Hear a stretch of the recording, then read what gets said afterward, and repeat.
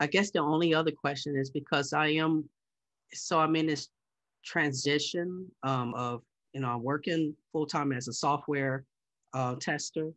Okay. Yeah, but at the same time, I want to transition because I know the good thing, we have clients, but I want to make sure I properly serve them in transition where I do the Okay. business full time.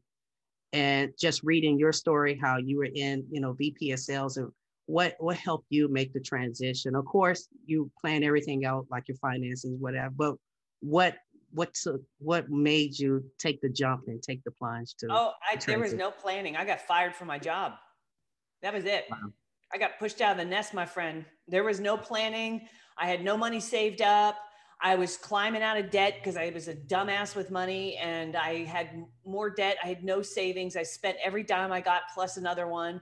And then when I got fired from my job, unexpectedly, it was right after September 11th Wow. happened. Right. And so I was like, shit, I got to do something. So I started just calling people saying, do you need help with marketing? I was looking for a job for a good 6 months before I realized, hey, maybe I can do this. Maybe I can make this work, like where I work for myself. So, dude, no, I mean, I did not have anything planned. I didn't have a list. I didn't have a website. I had a CRM though. I did have a CRM. I was always very good about building a list. For whatever reason, man, that just got hammered in my head. As a sales rep over the years, your list is everything. And so I had my own Act software, which was, the Act was the CRM I used. So that's the one thing I had, man. And I just burned up my phone calling people to try and hustle business. And I just said, hey, I'm an independent marketing consultant now. Sounds better than I got fired.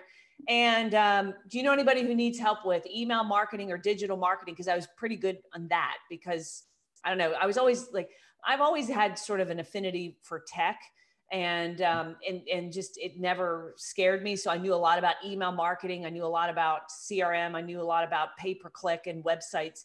And so I just called people and said, I'm independent. Do you need some helping hands? That was my entire pitch. I didn't have a website. I didn't have anything. I didn't have a way to take a credit card. People had to mail me a check.